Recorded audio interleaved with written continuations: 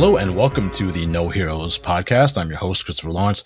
I am super psyched today because I have with me for my guest, Sam Dyer. And Sam is the creative director at the phenomenal Bitmap Books, who publish incredibly high quality retro gaming books such as Go Straight, The Ultimate Guide to Side-Scrolling Beat-em-Ups, The Games That Weren't, Metal Slug, The Ultimate History, The Art of Point-and-Click Adventure Games, which is my personal favorite, and hopefully we'll spend a little time on that and more. Sam, thank you so much again for coming on and doing this. Thank you for the very kind intro. Nice to be here. So let's start off with a little bit of your background. Can you maybe give me a bit of your professional background first, and then maybe we'll get into a little bit of your personal gaming background? Yeah, sure. So I'm a graphic designer by trade. So I went to art college and then university, studied graphic design, and then spent 10 years in working for various brand and design agencies obviously in the United Kingdom, which you can probably tell from my accent, in London, working with some amazing people, but very much sort of working for corporate clients, sort of big and small, and charities. And that's kind of what I did for, as I said, about sort of 10 years, and I still do a little bit of now. Okay. And then let me ask you a little bit about your gaming background, and then we'll see kind of how those things ended up converging. First of all, are you a big gamer? I would imagine so. Yeah, I don't get as much time as I did, obviously, when I was younger, right. With children and work. But no, I've ever since I don't know the exact date, but how old I was, I think I was about eight or nine. I've been pretty much hooked ever since then. And, it's been and gone, as I went to university, I did less gaming, but it's always been a big part of my life for sure. And do you remember what some of the first games that really clicked with you were? Well, for me, it was all about the Commodore 64. It was my first, it was my first computer, and my uncle literally handed down his Commodore 64 to me. So as I said, I was about 8 or 9 years old, and he just dumped it off with my dad. And I just got home one day, and I remember it sitting in front of the telly, this sort of beige box, and I had no idea what it was. I wasn't shown how to use it. It just had a sort of a stack of games with it, and it sounds corny, but it really was love at first sight. I mean, I just really enjoyed messing around with it and, mashing the keys, because I was so young. I didn't really know what I was doing on some games, but it just felt so exciting. And some of the games that I used to play, I think he handed it down with sort of like 5 or 6 games. There was a game called International Soccer, mm-hmm. which is a really famous early Commodore 64 game, very, very basic soccer game, sort of left to right, very blocky graphics, but it's very sort of iconic of the time. Sort of used to spend hours on that. And then another one that I used to play loads, it sounds really odd, was a Cold War simulator called Theatre Europe. I don't know if a 9-year-old should have been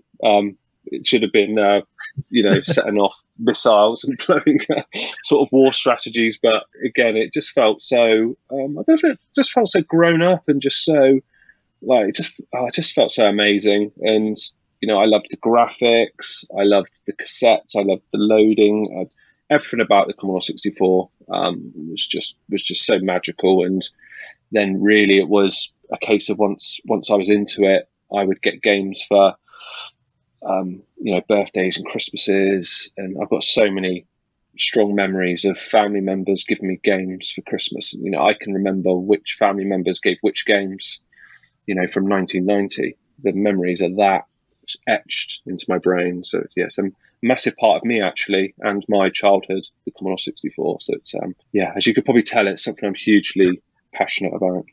Yeah, there were some great games that have endured that I think got their first releases on that. Like, I'm partial to the adventure genre, and I'm sure we'll talk about that. But I remember Zach McCracken was on the Commodore, and Maniac Mansion, 2 seminal games in the adventure genre. They were on the Commodore 64. That resonates a little bit with what you were saying about the Cold War game, because I remember for a couple of years, I went to a private school, and in the library they had a computer lab, but they were a little bit behind the behind the times, and they had the old black and white Mac computers, which people don't really think about gaming on, although you have a book that would maybe argue a bit about that. And we had Risk on there. And it was the first time I'd ever seen Risk. And I was very young. And it the same kind of thing. It felt very, very grown up. You know, I'm conquering these other countries and moving my force over the map in these little black and white graphics. But it was fun. You know, you would sneak away when you were supposed to be in class, go to the library, and until the librarian caught you and said, you know, you're not supposed to be in here. You would just sit and play Risk. Well, maybe let me ask you this. What do you have a favorite system? Either a console system or is PC or Mac gaming? What's your favorite game when you do get the chance these days? Oh, these days it's mainly because I don't really have anything old set. Well, I've got one of those arcade cabinets with all the games on them. But to be honest with you, with young children, it's quite hard to get the time. Yeah. A lot of the time. So a lot of my gaming's done nowadays on the Switch because my son is quite into gaming. So, you know, he's got the usual sort of Mario games, but I do tend to play, games like Axe and Verge and sort of indie games on the Switch when I can. But yeah, I mean, the majority of my time, to be honest, is taken up designing books about games rather than actually playing them nowadays. Right. And then what was the system that kind of took up the most of your time when you were younger?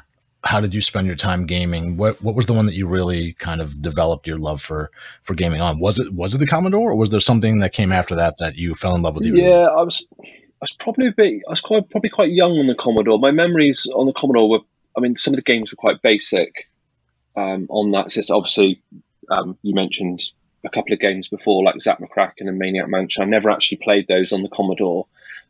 We tended to have over in the UK a lot of budget games. So whereas sort of in the late 80s, I know in the US, you guys were paying sort of, well, I don't know how many dollars, but about over here for NES games, we were sort of paying £40. Wow. But budget Commodore 64 games were like £2. So, you know, $5 or something for and you could get really cheap games. They sold them in sort of corner shops like newsagents.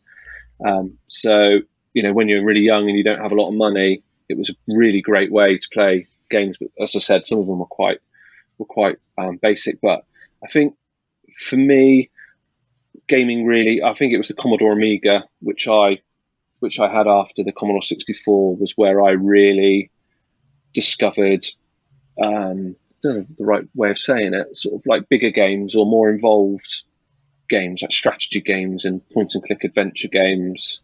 And I suppose that's when I really started to sink a lot of time into it. You know, when it's spending summer days when I should have been inside trying to solve a puzzle on Monkey Island, which I'm sure we've all been there. Oh yeah. What was your preferred gaming genre? Did you have one, or are you kind of just all over the place, whatever you came across? Yeah, a bit all over the place. I've always been very drawn to football games. So I've been a football fan myself, or soccer as you call it over there. But so games like Sensible Soccer, really big fan of, and some football management games. But I guess it would have to be point and click adventure games. I mean, on the Amiga, it was the 2 Monkey Island games, and yeah, I had a bunch of them. And I mean, I used to play those non-stop. You know, games like Beneath a Still Sky, Lure of the Temptress.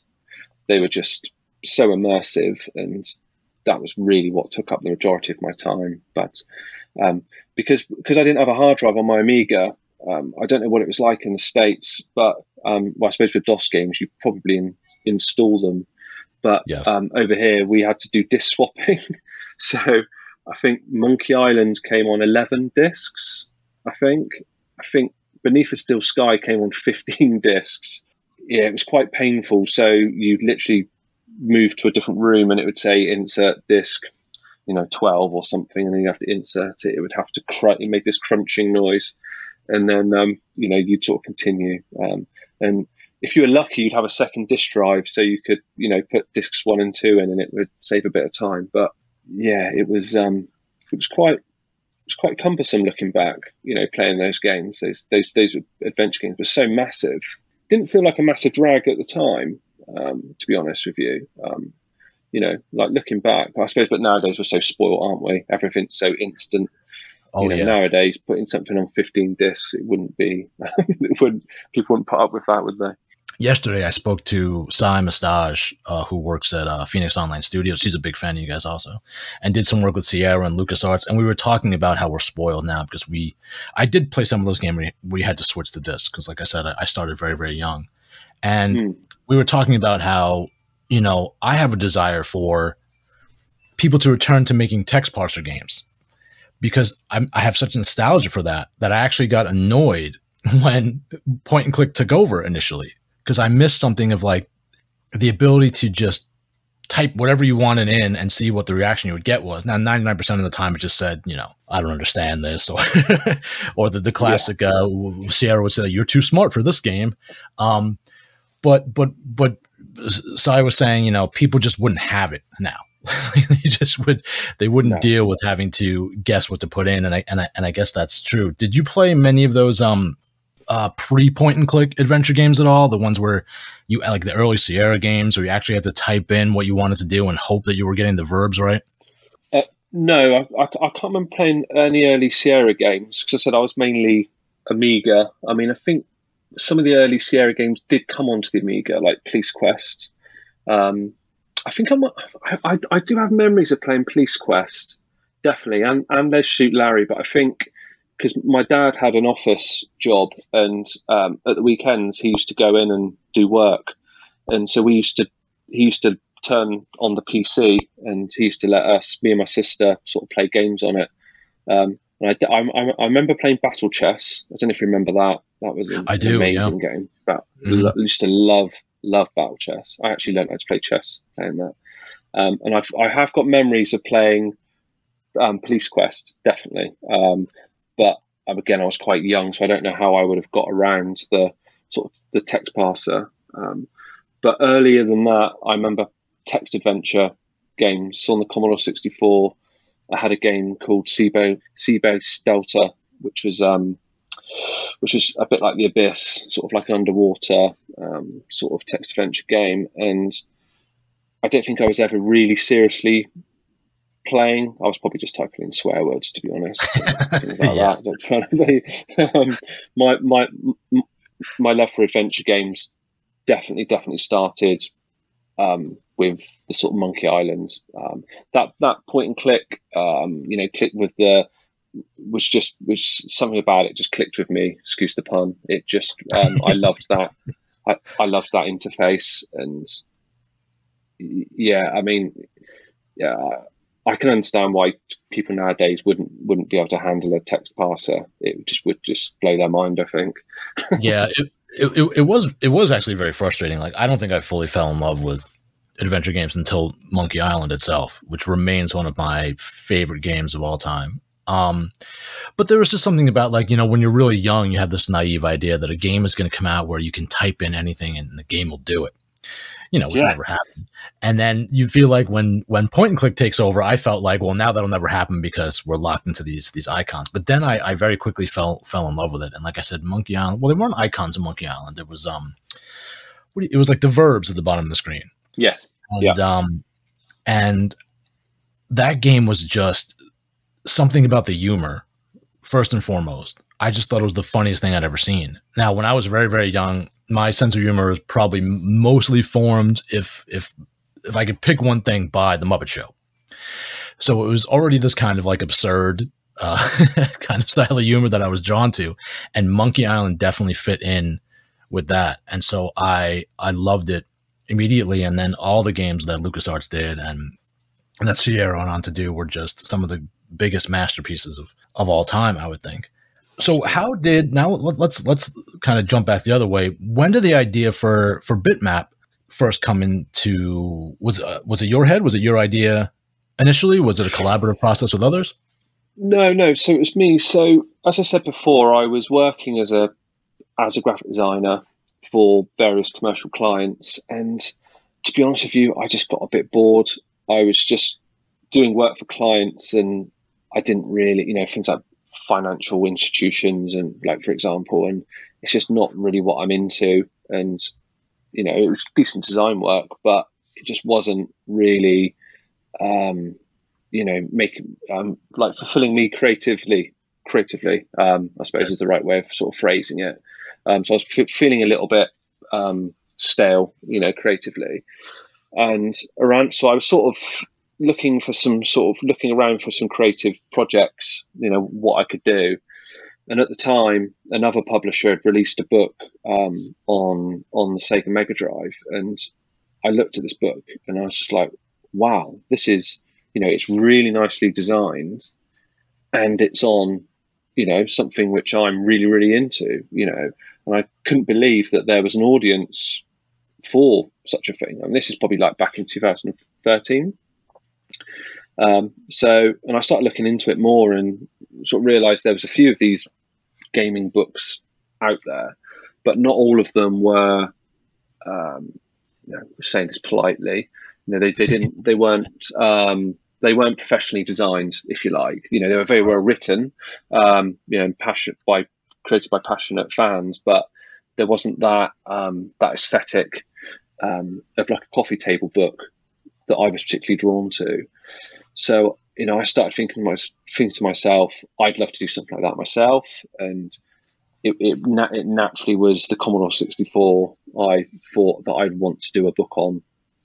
And I started sort of brainstorming some ideas and came up with this idea that I'd love to do something visual, very much focusing on the graphics of the Commodore 64, which is something which is massively I'm drawn to.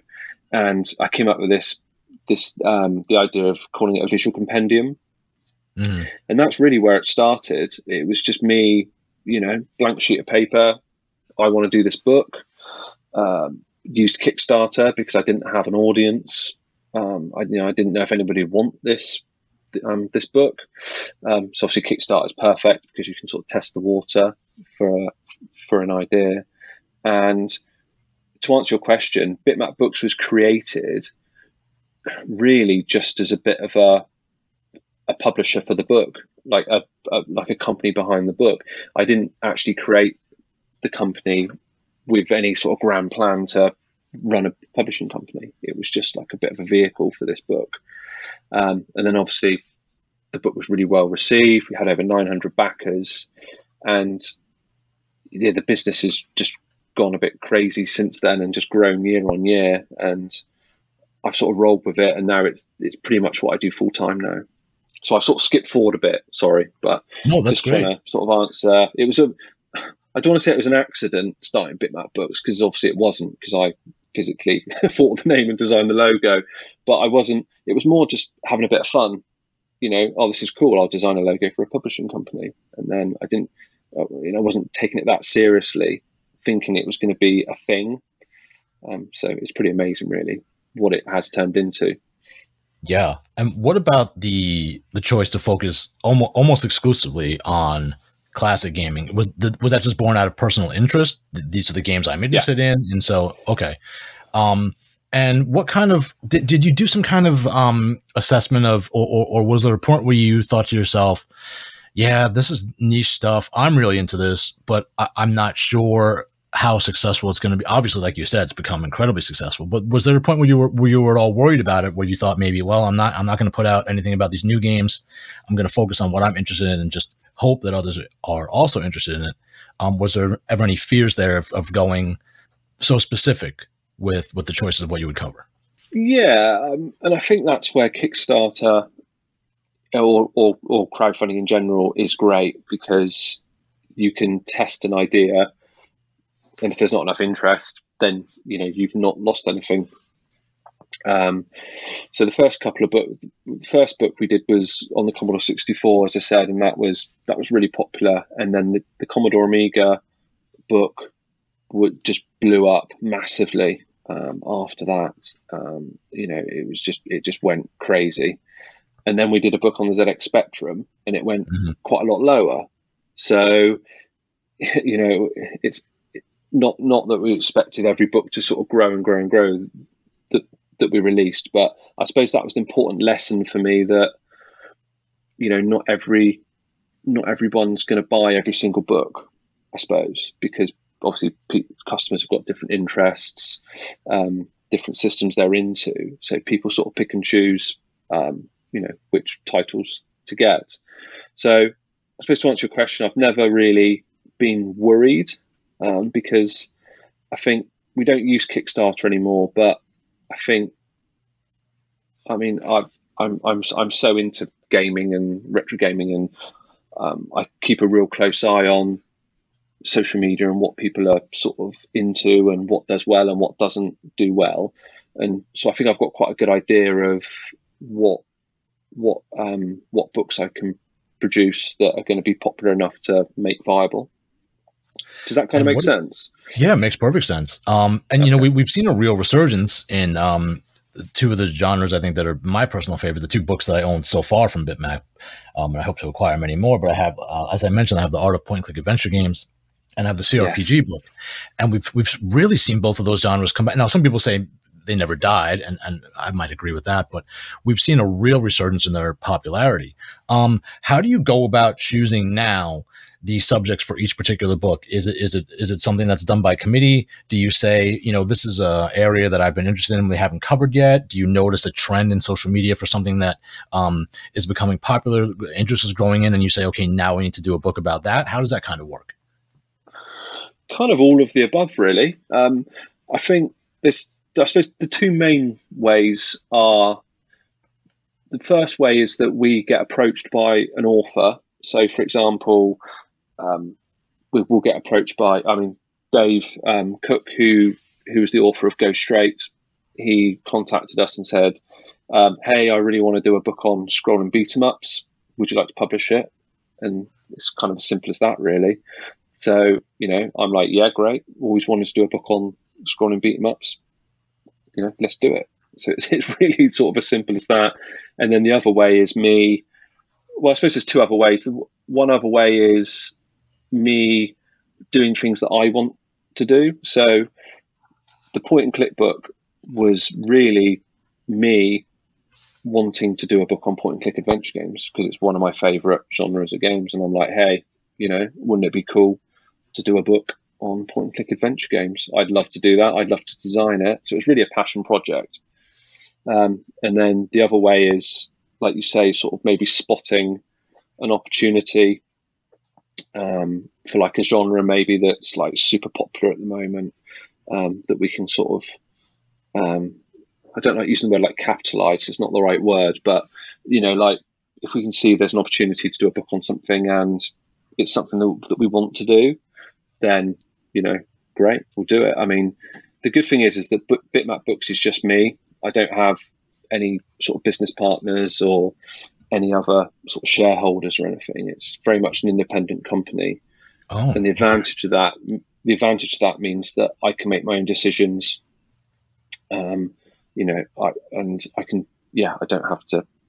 You don't have to compromise permission from anyone, if you like. Yeah, I don't have to compromise. That's what's that saying? A camel is a horse designed by committee, right? So yeah, if you have a vision, it's best sometimes to just be able to execute it on your own. And I have to tell you, so I have the point and click book in my hand right now, and it appeals on so many levels. It's, first of all, these books are so beautiful. They're absolutely beautiful. I mean, they're pieces of art in themselves. They really are. I can't, for anyone that hasn't seen a Bitmap book in person, I mean, even the pictures on the website, though they're excellent pictures, they don't do it justice.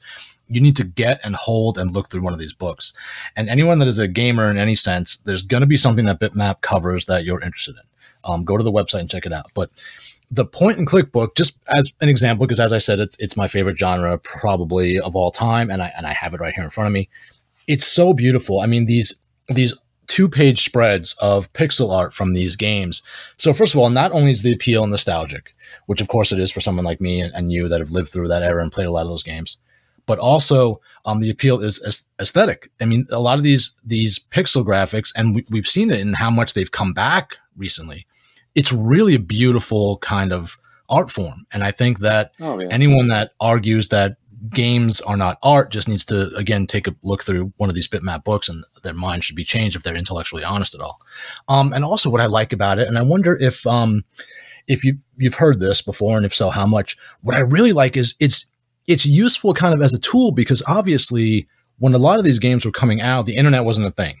So it's not like the things you can do now would just go online and scroll through Steam in a certain genre and find some hidden gems.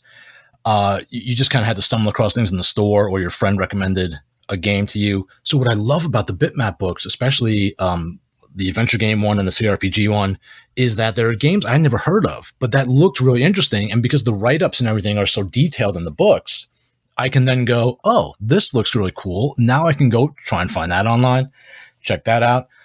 Is that something that people have given you as feedback too? Like, oh, wow, this is not only a book for things I already love and enjoy, but it allows me to discover new things I will go on to enjoy. Yeah, I mean, that's amazing to hear that people do that, and it has that, the book has the power to, people can discover new games. Yeah, it is something we hear often. We also hear people who are learning to do pixel art, or they might work at a games agency. They buy the books for like reference. So if they're designing a game, they might use it to look at what's already out there. So yeah, it's so nice that the books aren't just picture books that people sort of flick through. They're actually got substance to them, and people are getting more out of them. Yeah, is fantastic as a publisher and stuff. It's lovely to hear that. So being that that's the case, that they are incredibly substantive and well researched, about how long, I'm sure it varies, but about how long from inception to actual publishing does it take for you to create one of these books? Yeah, as you said, it varies. I think, if I remember rightly, the point and click book probably took about a year from initial idea, from me having the idea and then sort of playing around with the design templates, and then obviously the huge job of interviewing all of the guys and girls inside the book. Probably takes about a year, and then print and production normally takes about 3 months. So it's quite a long process. It's quite strange actually, because it does take so long that by the time a new book is coming out, I'm already sort of like moved on to the next project. So It's quite a strange sort of thing that you sort of forget about something, and then suddenly it's like, oh wow, look at that, it's amazing. It's quite nice. How do you land some of these interviews, honestly? Because obviously, as someone who traffics and interviews myself, I mean, you've got the big dogs in the point and click book, for example. I'm just going to drop some of the big names. You got Al Lowe, you've got Corey and Lori Cole of Quest for Glory fame, Dave Gibbons, you've got Ron Gilbert, Tim Schafer. I mean, these are the big dogs of adventure gaming. And I'm leaving a bunch up, but there's a ton of them in there. How do you go about doing that? Especially, like you said, you're an independent company. It's not like you have Lucas or Disney backing you, something like that. Are most of these people just good natured and receptive to doing interviews with you, or how do you kind of, without giving away insider secrets, how do you go about kind of landing some of these interviews? Well, I should probably mention, so when we first started, obviously with the Commodore 64 book, nobody had heard of Bitmap Books, and it was very hard for us to get any sort of interviews at that point. And I was very, very lucky because a good friend of mine called Andy Roberts is very well, he's worked within the Commodore 64 scene in journalism and making games also. He was really kind to introduce us to, well, he basically put his name behind, said you should speak to Bitmap Books, they're good guys. And we managed to get a couple of interviews that way. And all that's happened is every time we do a new book, because we can sort of we can say, hey, would you like to be interviewed? In the past, we've interviewed these guys. Here's an example. We've published X amount of books. We've worked with SNK, we've worked with Sega. And I think just little things like that reassure people and makes them think, well, if so-and-so has been interviewed, then they must be good guys. So it really is just a case of getting that lucky break where you can get a couple of good interviews, and then just sort of it snowballs after that. Some people are just really, really lovely and are really happy to talk because, they're obviously, this is their legacy. And, I know it's a horrible thing to say, but these people aren't going to be around forever. And it's important that they get their their story down, whether it's in books or podcasts or interviews online.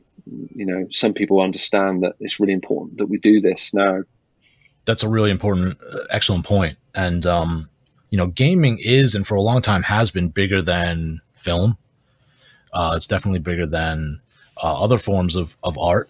And it's the only form of art that's truly interactive. And I think the people that create these things are important. They are important creators. I don't know why sometimes things like video games and comic books get looked down on. They shouldn't be. It's just art that incorporates visuals. And in the instance of gaming, like I said, it's also incorporates interactivity. You get real feedback from something like that.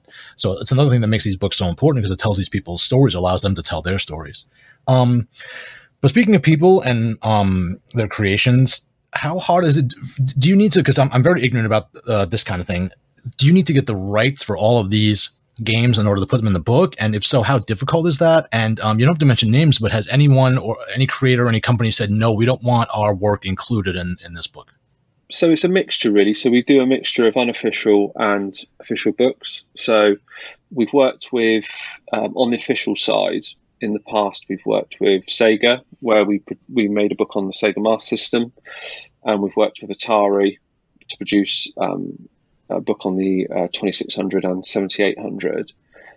We've also been really, really lucky to work with SNK, which is just absolutely amazing to work with them. And we've done books on the Neo Geo, Metal Slug, and the King of Fighters. So that's the official sort of side of things, and then we do unofficial books as well. On 99% of the time, it's absolutely fine doing unofficial books. We have had issues before, particularly one with Nintendo back in 2000, I think it was 2016, where we ran a Kickstarter for a NES Famicom Visual Compendium, and the Kickstarter got paused because I basically made some really schoolboy errors around using their gold seal, their classic, stamp logo, right, where I sort of did like a bit of a pastiche of it and put Bitmap Books in the middle of it. And, looking back, it was just a really stupid, dumb thing to do because, obviously their issue was that if someone took a quick glance at it, it could look like it was a Nintendo official product. So, I was very, very lucky, and I'll always be so grateful to Nintendo that they gave me the time of day and listened to me and gave me the opportunity to fix what was wrong, and then we could press play on the Kickstarter again. But it was quite I remember when it happened, it was like 11 o'clock at night or something. Someone texted me and said, "Hey, your Kickstarter has been taken down" or something, and it was quite stressful. But I think I learned an important lesson with that, and touch wood, we've not had any issues since like that. So yeah, people kind of give Nintendo a lot of heat online for being overly protective of their brand, but that's kind of how you remain Nintendo for so long and are able to have those standards that you have, is you have to be protective. What do you see as the main differences between very modern gaming and classic and vintage gaming? I think for me, classic gaming is a much more pick up and play. So you can boot up Street Fighter 2 and you're playing within 10 seconds. That's how I remember gaming. My issue with a lot of modern gaming is, and I don't do a lot of modern gaming, like modern, like AAA sort of titles, but you have to, you have to watch tutorials and you have to get into it, and there's a lot of intro stuff, and you have to invest a lot of time into those games. And obviously they're hugely rewarding, once you're into it. But that's the main thing for me. I just much prefer classic gaming. It's much more pick it up, have a quick 10 minutes, put it down again. And I just don't have the time to sink 5 hours or 8 hours into a game. It's just not possible for me. So that's probably the answer for that. Do you think that modern gaming's kind of tunnel vision approach to graphics, going full speed towards realism as much as possible is a mistake? And do you think that that is what kind of kickstarted the resurgence of pixel art? Yeah, I think so. I mean, one of the biggest things I find is a shame nowadays. So if you remember when we were kids, I don't know if you had this in America, but in the UK, on the back of early games like the Amiga and the Commodore, on the back it would have different screenshots for the different systems. So if it was a game, on the back it would say, this is the ZX Spectrum screenshot, Commodore 64. And there was so much difference within the different, across the screenshots, wildly different games, wildly different visuals. And that's what I think a big shame nowadays is that I can't tell the difference between an Xbox game and a PlayStation game. It just all looks the same to me. And I just think that's a real shame that you don't get that difference, because that was a big thing for me back then. So what was the second part of the question? I was saying, do you think that that contributed at all to the resurgence of things like pixel art? Oh, yeah, sorry. No, it's okay. There's something maybe, again, I'm not, I'm not a programmer or designer by any means, but just from an outsider perspective, aesthetically, it seems like in some ways, things like pixel art are more flexible. You can somehow get a wider range of style with something like pixel art than you can with realism, hyper-realism, because that's just going to look hyper-realistic. Yeah, I'm not sure. I mean, again, I'm not a programmer like you, so I don't know. I mean, I do know that pixel art takes a lot of time to produce. So I think if a game decides to go full-on pixel, then yeah, they're signing up to a lot of development, I believe. I think a lot of the time it's probably to appeal sort of nostalgic, I would have thought, isn't it? So yeah. A lot of the games, they're obviously riffing on Castlevania or Metroid or something. They're trying to appeal to people who loved that game back in the day to buy their new indie game, I would have thought. I think that's probably, one of the main motivators.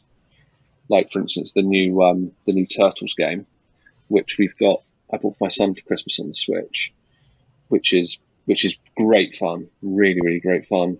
But it's obviously, massively referencing the Turtles arcade game, isn't it? Yeah, it definitely calls back to that. That's a great game. I have that too. That's a game that even my wife will play with me, and she is not a gamer, but she remembers the days of Ninja Turtles, watching Ninja Turtles with her brothers, and that game being in the arcade. So I can get her to actually play that one. Well, of course, it's called Hero Turtles over here. We weren't allowed to use the word ninja.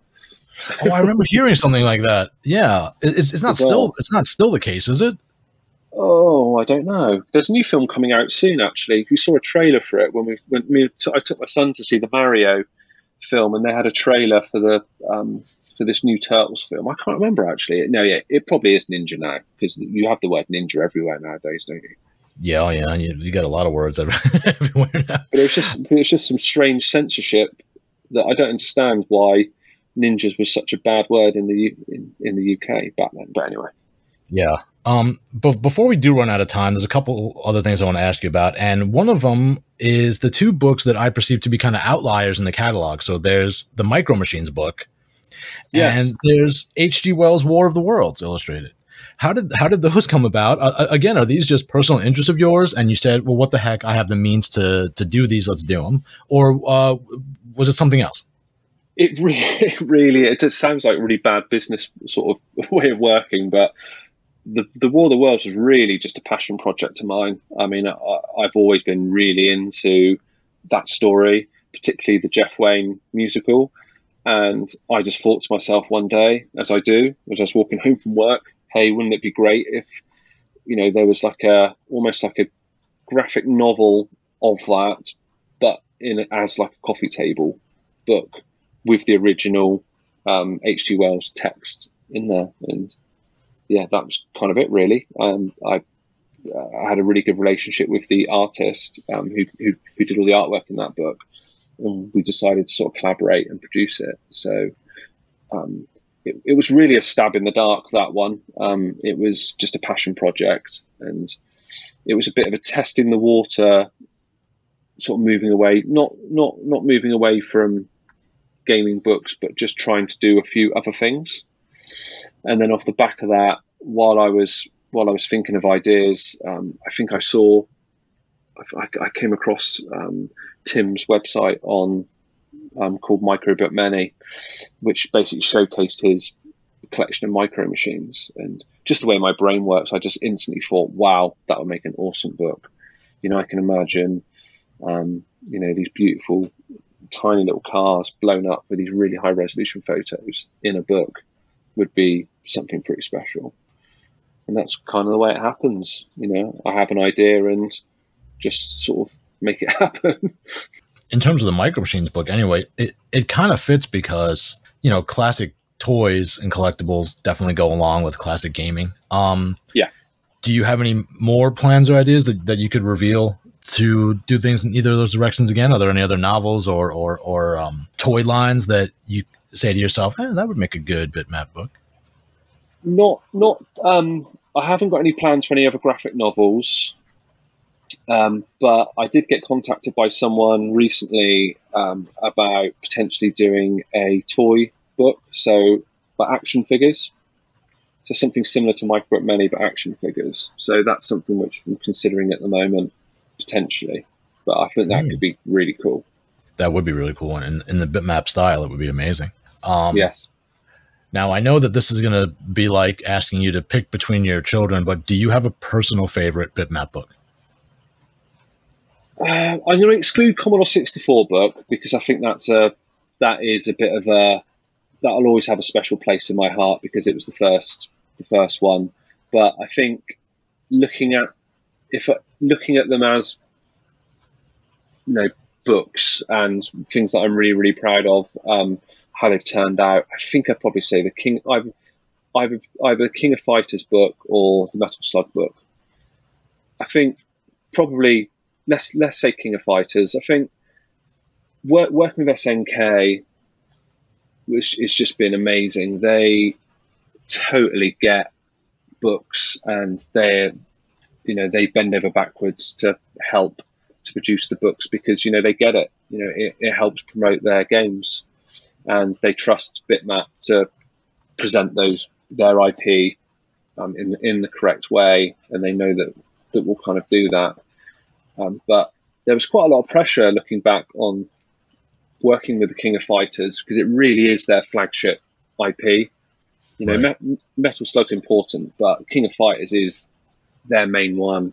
So I was really trusted a lot, and I didn't feel it at the time, but there was quite a lot of pressure to, really knock it out of the park. And I did that book during lockdown, and it was just so much fun to put together. And I just think that the level of detail in it, the mixture of visuals and text, the fact that we, through our research, we found out that before, when King of Fighters was like its first iteration, it was like a Final Fight sort of scrolling beat 'em up, but it was going to be 4-player, and the bosses at SNK didn't like the idea, and then the developers said, okay, we'll take the sort of the 2-on-2 sort of concept and we'll apply it to like a fighting game instead. And I didn't know that story before. We managed to speak to the original developers, and wow, it's just I just think that book's just got a bit of everything for me. It's informative. It's beautiful to look at, and yeah, I think in my opinion might change next week, but at the moment I'd probably say the King of Fighters: The Ultimate History is my favorite.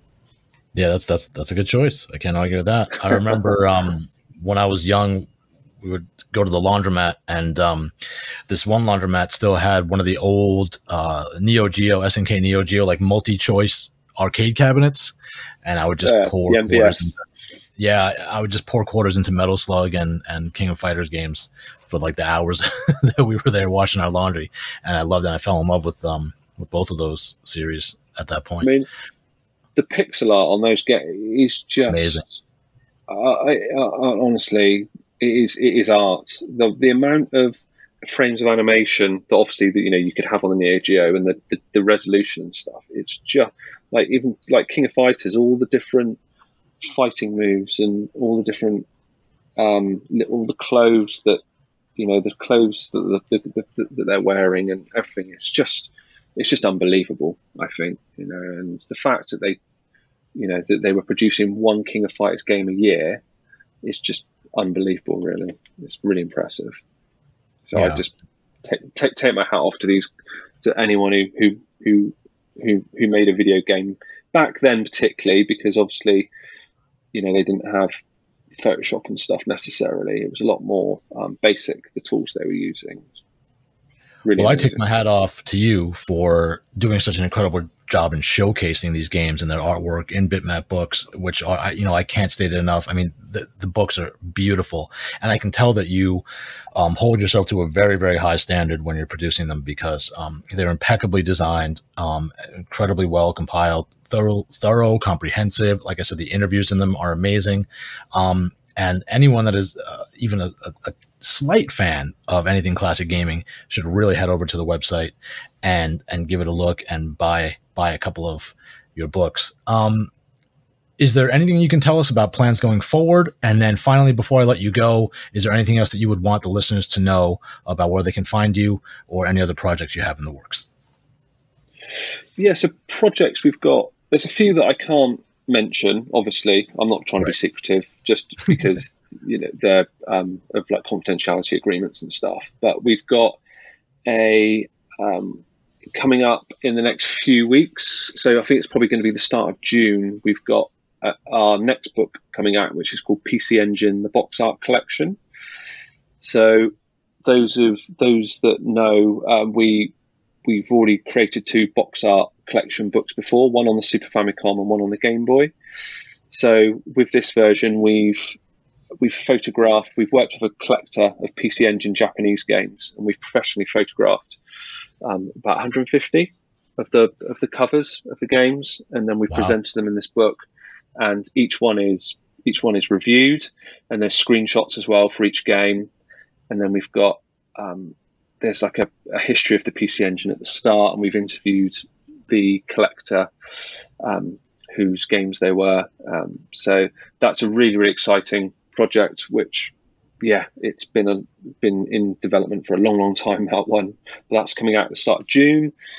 In the summer, we've got, you mentioned the CRPG book earlier. We've worked with the author to make an expanded version of that book. So Philippe has added an extra 150 pages to what was already a pretty big book. He's now added 150 pages to that, and he's added in some extra games that were missed out. He's added in sections on Korean and Chinese CRPGs, and he's added in like a box art gallery as well. So loads of new content in that. So that's coming out in the summer. And then I don't think I've announced this anywhere, but we've got a project coming out in the summer which I can't mention. But in towards the end of the year, we're going to be releasing a book on horror video games, and that one has just gone to print. Well, sorry, no, it hasn't gone to print. It's at the proofreaders at the moment. It's going to print very soon. But that's an exclusive. That's going to be coming out in October. We're actually aiming for a Halloween release for that one. Do you have a title for that book that you could give us, or is it secret? It's called From Ants to Zombies, from A to Z. So From Ants to Zombies, and it's 6 decades of video game horror. It's actually really interesting what we've done, because I think it sort of goes back to how we approach doing books. I didn't want to fall into a trap of just doing, here are the horror games from 1980, here are the horror games from 1981, and so on and so forth. The author has arranged the games like thematically, so there'll be space horror games, there'll be underwater horror. So he's grouped the games in a really interesting way, I think, and it's I'm really, really excited about it, and I'm hoping that it's going to be something that everyone's going to dig. That all sounds really exciting. I'll definitely be on the lookout for that horror gaming book. That sounds amazing. Sam, thank you so much. I know I need to let you go. I hope you will come back, though. We've only scratched the surface of my interest in these games, and you're definitely someone that I'm sure I could talk to for hours about classic gaming and adventure gaming and about Bitmap Books. So thanks again. Yeah, I'd love to, Chris. Yeah, I'd love to come on again. Thanks ever so much for having me. And yeah, I really enjoyed it. Thank you. Absolutely my pleasure. And again, anyone listening should go to bitmapbooks.com. All links to that site, as well as social media where you can follow Bitmap Books, will be in the description of this podcast. Thank you again.